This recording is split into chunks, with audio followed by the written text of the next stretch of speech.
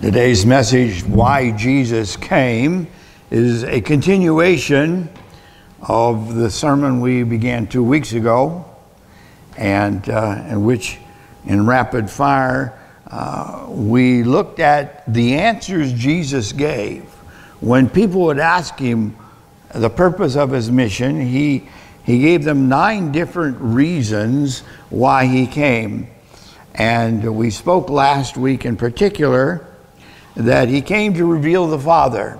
He came to wipe away all the kind of misapprehensions people had of God, to cut through the fog of tradition and how that tended to blur the reality of God. And to reveal the true theology of God, he came as God in the flesh. And so in telling about this saving truth, of course, he had some things that were easy to say and that people received readily, and other things went against their expectations, and they either didn't understand him or they opposed him for those things.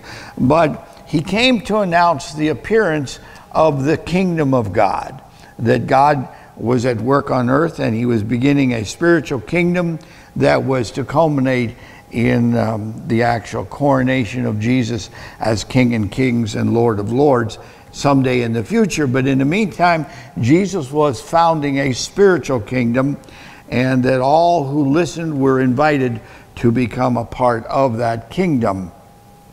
That was one of his main reasons, because over 50 times he spoke of this. And he spoke of it not only to its reality, but to the surprising nature of it, because the anticipated Messianic kingdom was to be very material to most of his Jewish listeners. They thought he was coming to overthrow the Roman rule and to inaugurate a throne there in Jerusalem and may become the capital of the world, etc. And so they were harboring a lot of fond ambitions of grandeur that spoke to who they were and who their lineage was as a people. And Jesus was needing to break it to them gently that that was not why he came to earth.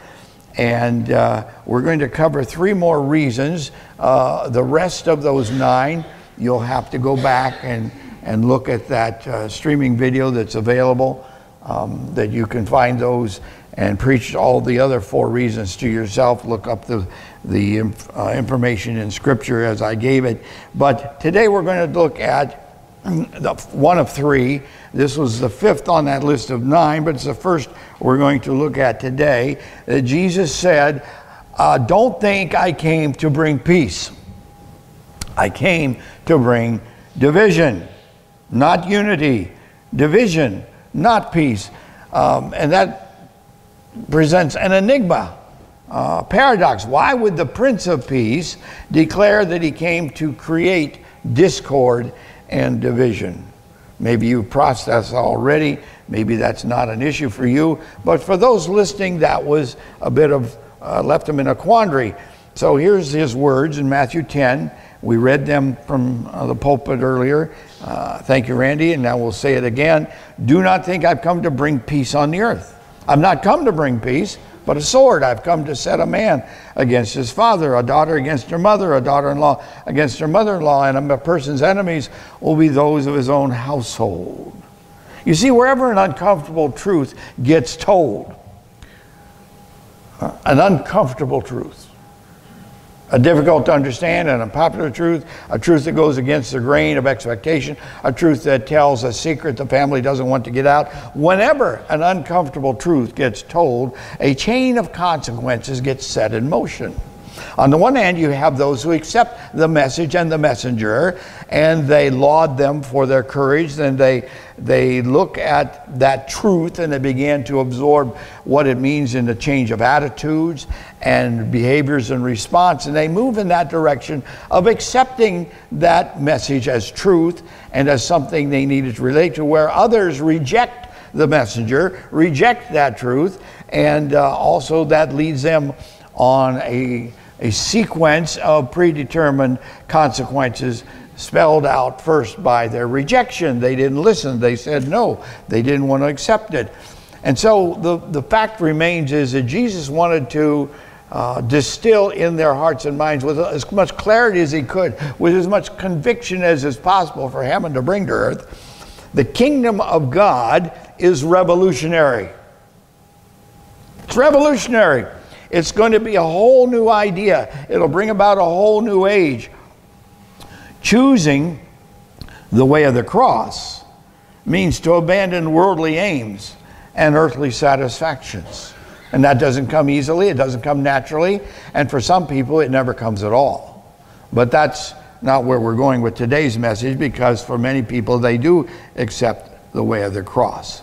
But as your personal growth in this new pathway of accepting of truth grows distinctly different from the worldling's path, that separation would cause a response from those who have not chosen to enter the kingdom movement. They don't want to journey with you. They don't want to come to a church meeting. They'll go to a dance, they'll go bowling, they'll go shoot pool, they'll do any number of things with you, but they don't come to church.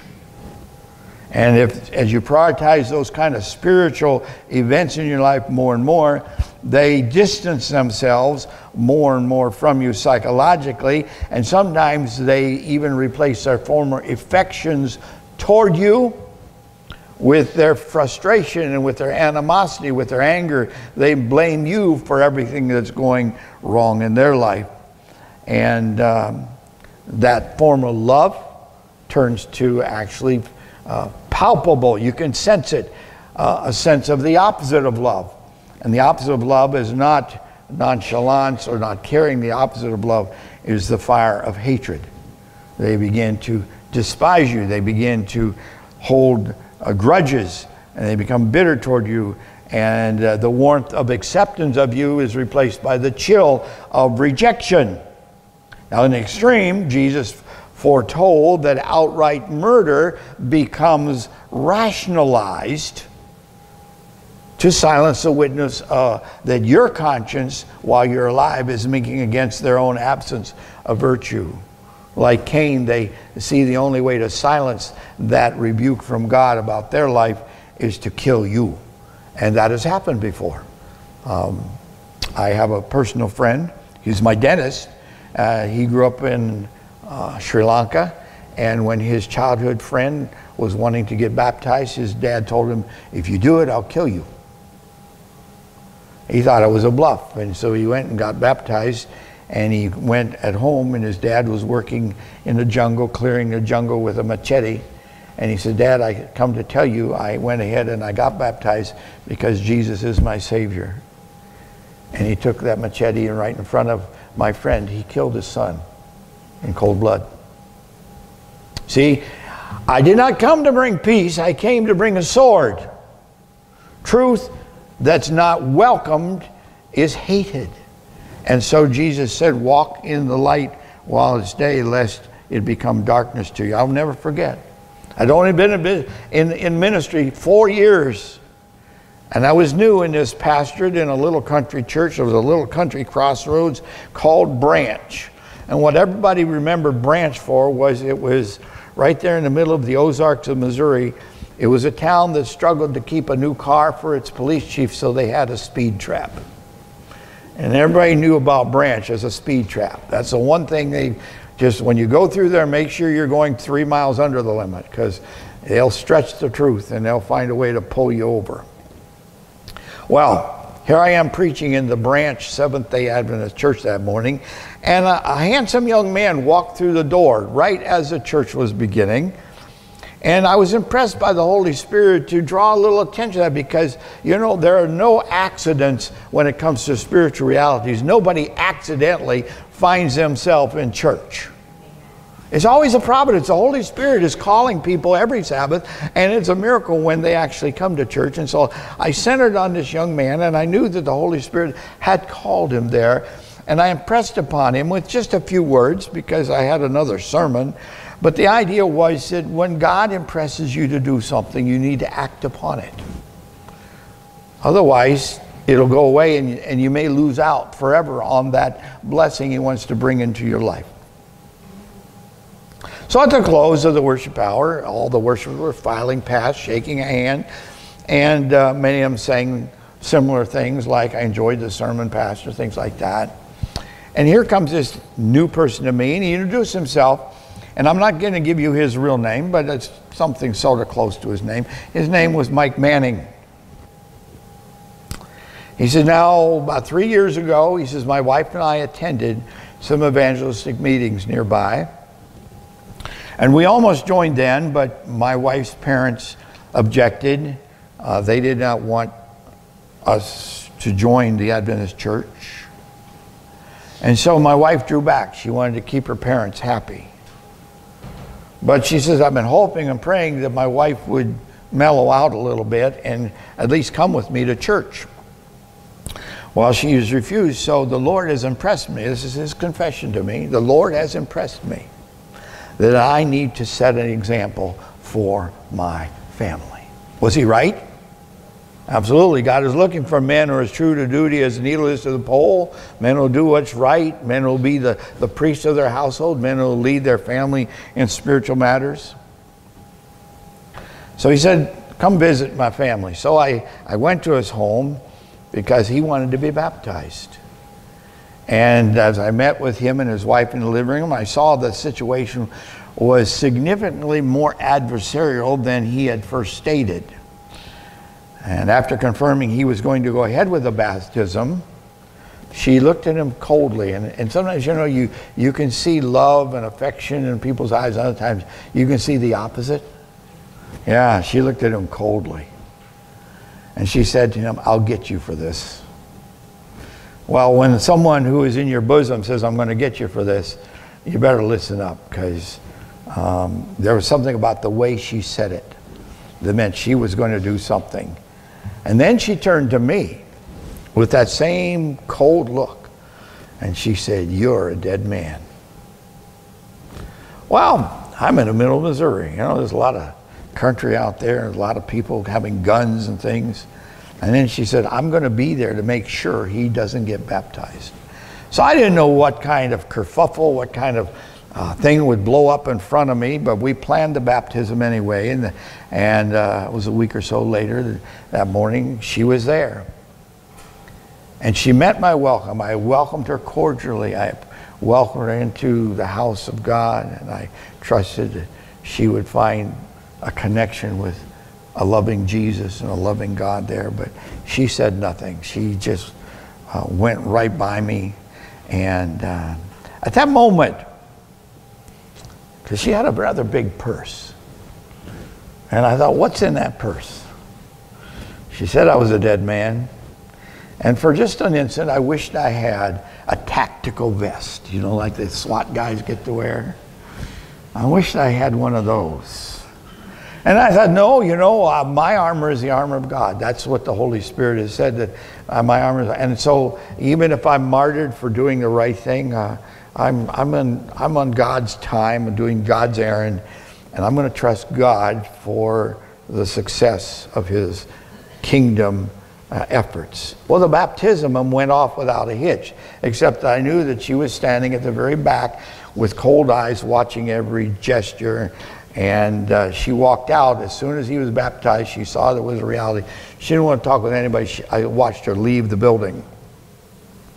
And afterwards, she was as good as her word. She made her husband Mike's life as close to hell as she could make it. It was one thing after another, one day after another.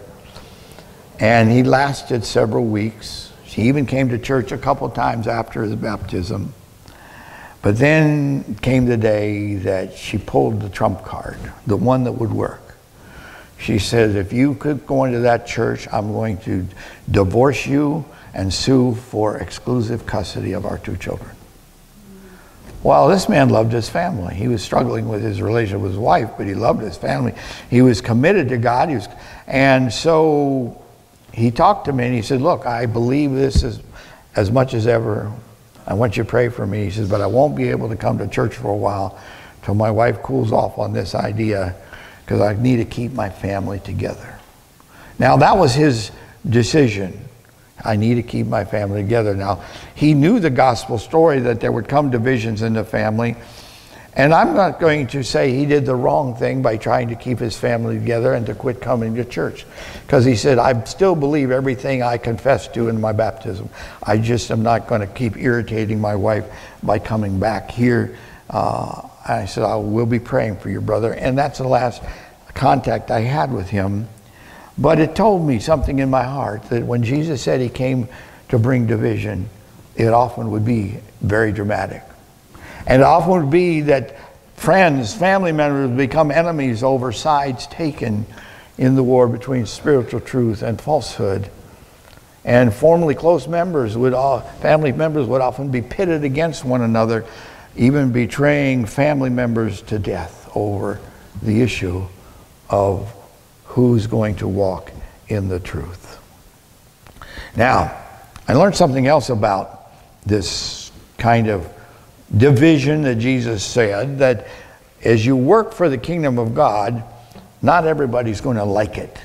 In fact, some people are going to hate it, and it can even get you arrested and beaten. Remember Peter and John?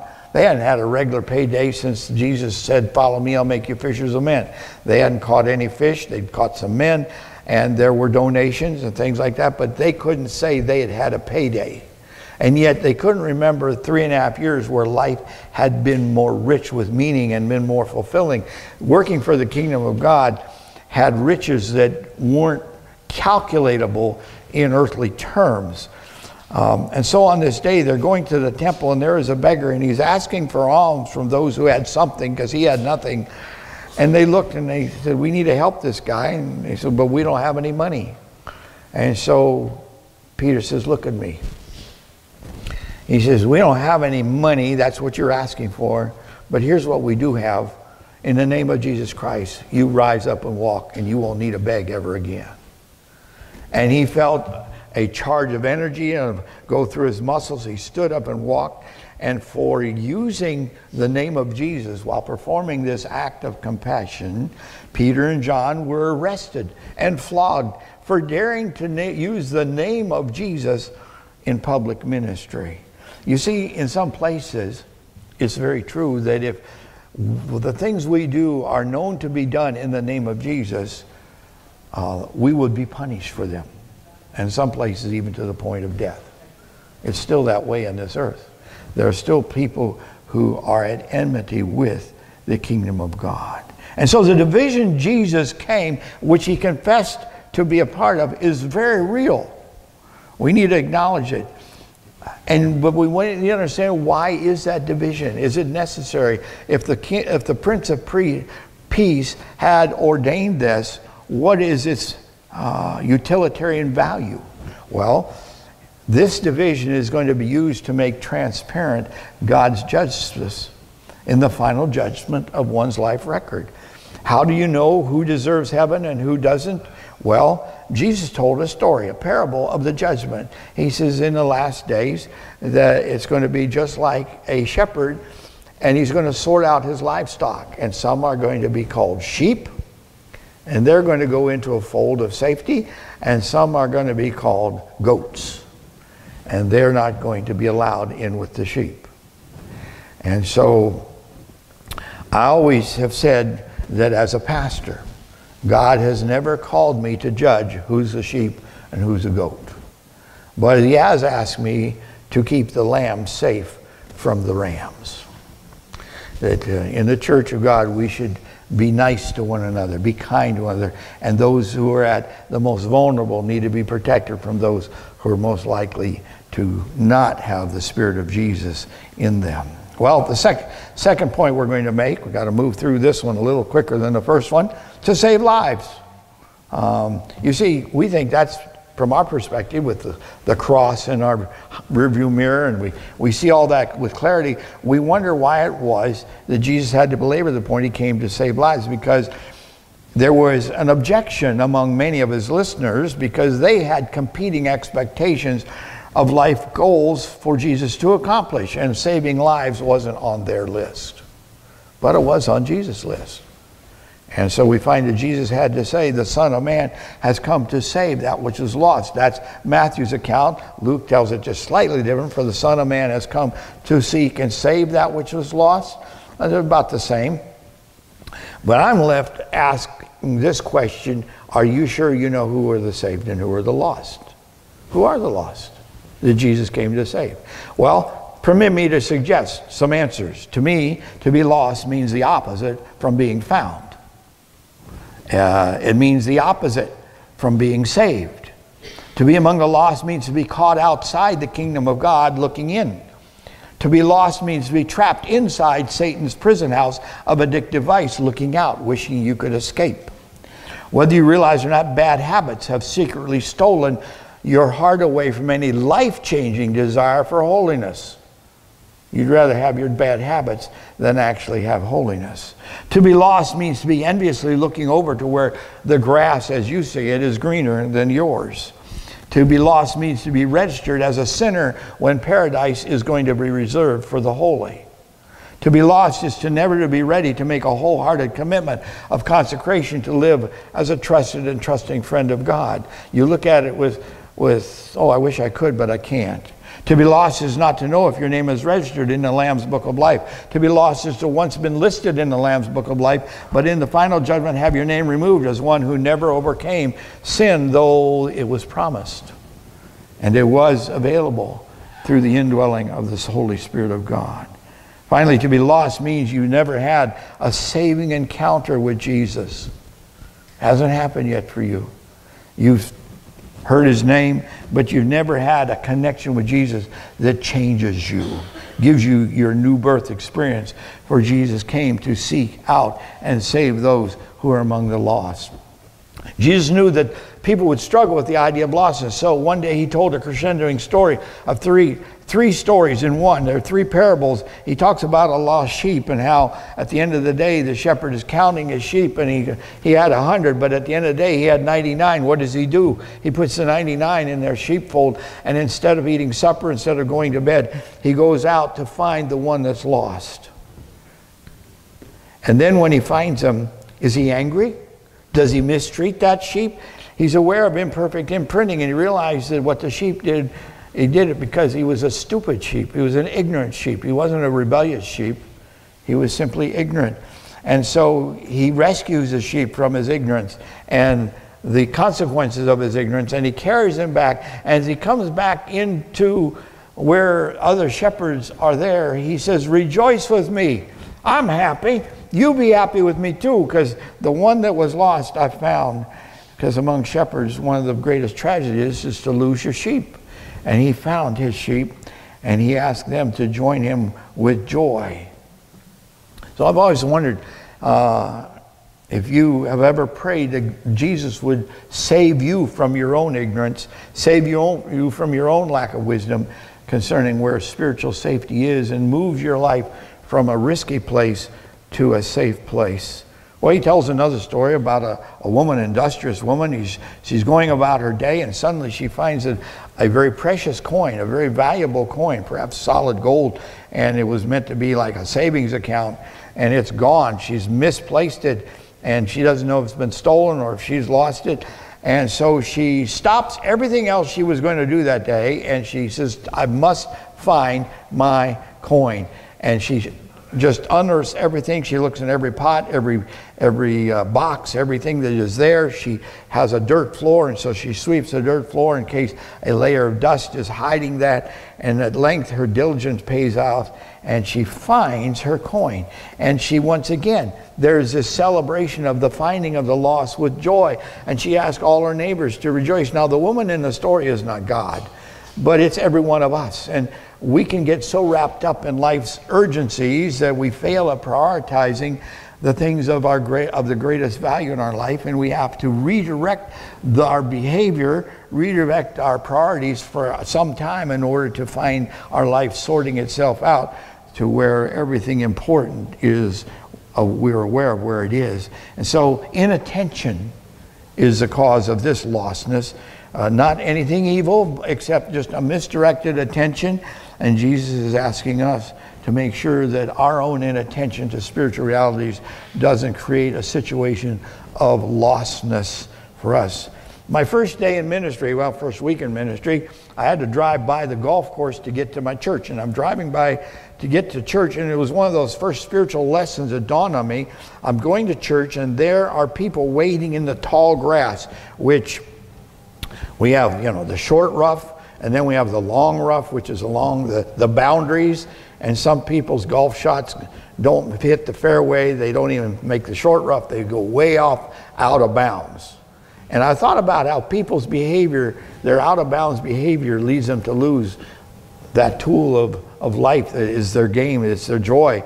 And I watched these men, grown men, and they have fancy new cars. Some of them were parked in the golf course with Cadillacs and Mercedes, but they're out there and they're asking their friends to help them find a lost golf ball. Come on, a lost golf ball is what, $3, $4, $5, no more than that. Even the best golf ball is not that. But they're spending time looking for something that is valuable to them, and they don't mind that other people are watching them looking for the lost. I thought about that. They even ask others to help them look for their own lost golf ball. And I thought about how Jesus is asking you and me to help him look for lost souls, to go out in the highways and the byways to find the lost however we can and rescue them and give them an invitation to join the kingdom of God. And so I just have this as my own, and it's not time only, but time is one way we can determine dedication to a task. And so I just put this down as a little, what shall we say, an audit, a spiritual audit, if we take that today. How many hours a week, month, or year do you devote to helping Jesus seek and save the lost? It's a question, and it demands an honest answer. Well, then the third story is the escalation. This one really has a bite to it. Not an easy one to listen to if you understand where Jesus is going with it, because it's a family that's lost. And by turns, the father is in danger of losing a son. The younger son is in danger of losing his connection to his father. And ultimately, at the end of it, the older son, who has been there all along, is in danger of losing connection to his father's priorities in life. And we say that those dangers are because there's an underappreciation. The son underappreciated his father, and he went off. The oldest son now, as Jesus ends the story, the father has got back the lost son, but now he's in danger of losing the son who had been there, because his older son is saying, if you accept and love your younger son, then what is my place here? And that's a terrible family to think about, but Jesus was talking about that as a spiritual family. That people who have been honoring God in public all their lives sometimes fail of appreciating the person who God's grace has called them away from a wasted life, from a failed life, and wants to celebrate the discovery of a life in the family of God. And the people are good people, they're church people, at least they were in Jesus' day, and they said, I'm not coming to the party. You can have that baptism, Pastor. I'm not going to bother attending that baptism. I've got other things to do. And so when you find that church members don't even appreciate the saving of the lost, how can we have Jesus' joy be full, who is represented by the Father in this story? The Father is asking that the people who have been loyal, apparently up till now, appreciate the recovery of the lost. And the question is, do we value the recovery of the lost when it comes to people? Lastly, last points I have to make here. Jesus said, I came to cast fire on the earth. I have come to cast fire upon the earth, and how I wish it were already kindled. What in the world is Jesus talking about? Well, just what does it mean to cast fire on the earth? Why hasn't it been kindled already? He wishes it were already kindled. It hadn't been kindled when he said it. And so I'm going to suggest that we apply the law of first mention, because God has kindled fire on this earth before. And so if Jesus is going to cast fire on the earth, there should be a record of God casting fire on the earth and what was the consequences of that. So we ask, what kindled the first fire God cast upon the earth?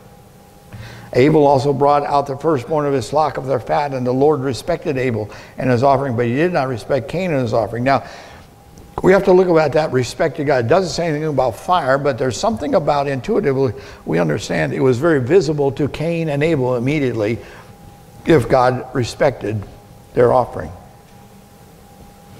We're left to conclude that in the first sequence of offerings before the flood, God wanted to give encouragement to worshipers who were overwhelmed by their sense of sin, and as they would kill a lamb and they would offer it, was it even accepted by God? Or was it a wasted effort? And God's part of the bargain appears to have been to send fire from heaven to burn up that offering. Now we know that because in the Elijah test, that was what was put to the test then, that if God was going to accept the offering of the people, the fire would come from heaven. They wouldn't set it themselves. And so there's sort of a hearkening back to this, to something they knew that this would be an authentic way to tell if God has accepted the offering, and the true God would be the one that had the power to do that. So we're looking at this, although there is no mention in Genesis of fire coming down, we have this idea that Cain knew immediately, Abel knew immediately, God had accepted one and not accepted the other. And fire gets sent again. This time we see it at the Tower of Babel in the Shinar. It appears that Shem's family, the righteous, were praying because it seemed like the whole world was in opposition to the worship of true God, and they knew that a one-world religion and a political empire fused together was going to be the death knell for those who worship God, and they asked God to intervene because they didn't have the manpower to win that kind of a war. And so God comes down to inspect if that prayer was correct, and when he saw that Shem's family had maybe underestimated the level of this rebellion, he struck the tower's top with lightning, with fire, toppled it to the ground, and in consequence, what happened to the language? It was scrambled. Now I want you to watch something, because there is fire coming again in Jesus' generation. There's one at the giving of the law, and once again, as the law is given, there's fire and lightning, but it is up to Acts 7:53 that says that law was given because of the prayers, the disposition, King James Version says, the disposition of angels. They're pleading with God, God, get a law because there's too much wickedness is happening so fast, even among your people. And so now we ask, did Jesus get a chance in your incarnational mission to bring fire on the earth? Well, John the Baptist tells prophetically, when Jesus came to be baptized, I indeed baptize you with water, but one mightier than I is coming, whose sandal strap I'm not worthy to loose. He will baptize you with Holy Spirit and fire. So we're looking for, did Jesus ever get a chance to baptize his people with the Holy Spirit and with fire? And we look to Acts 2. He's just ascended, and he was looking forward this whole time, but it didn't happen when he was on earth, but it was because he came to earth that on the day of Pentecost, 10 days after he had gone back to heaven, suddenly there came a sound from heaven as a mighty rushing wind, the whole house where they were sitting, and there appeared to them divided tongues as of fire, and sat upon each one of them, and they were filled with the Holy Spirit, and began to speak with other tongues as the Spirit gave them utterance. And so we find here is now this fire is undoing the fire at Babel. It's allowing all people of any tongue to hear the gospel as though it was their own. We have an undoing of the Tower of Babel, and it's doing so that God can build a kingdom on this earth of people ready to meet Jesus in peace. So I'm not going to mention this one, but if you thought about the unquenchable fire in Luke 3:17, I just wanted to make the comment, this is at the end of the age. This is not at his first mission, and we need to be today praying for the fire that cancels our sin, consumes our chaff and our dross, so that we might live a life that glorifies God, that his holiness, and by beholding it more and more, we become like him in that same sense of virtue rather than vice, in that same sense of holiness rather than worldliness, that we become more and more like the one who came here to save us and reveal to us the saving love of his Father.